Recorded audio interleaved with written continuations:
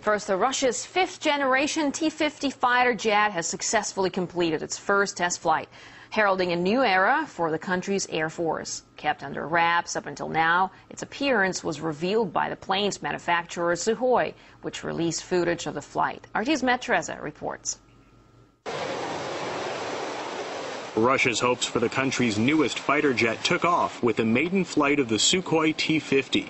This is the world's first look at the latest advances in stealth technology and both air-to-air and air-to-ground weapons. In Russia and the USA, there's a tendency to divide military jets into generations.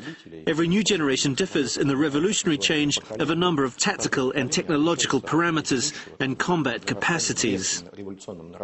Comparing this fifth-generation jet to its younger brothers is like comparing a Maserati to a Honda. It's a massive breakthrough in technology. Most significant are its stealth and its ability to stay at supersonic speeds for the entire duration of the flight. This gives a number of tactical advantages. For example, if you penetrate a thick anti-air defense area, you are fast on the one hand and hard to see on the other. Thus, the survival rate is increased. The United States is the only country with a fifth-generation jet currently in service, the Lockheed-built F-22 Raptor. Lockheed's next fifth-generation jet will be ready in several years.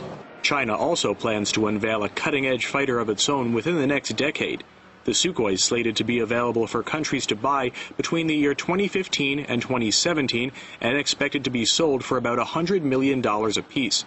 India is on track to add up to 250 of the jets to its Air Force. Some countries will buy it for economical reasons, because Russian fifth generation would be much cheaper than the United States.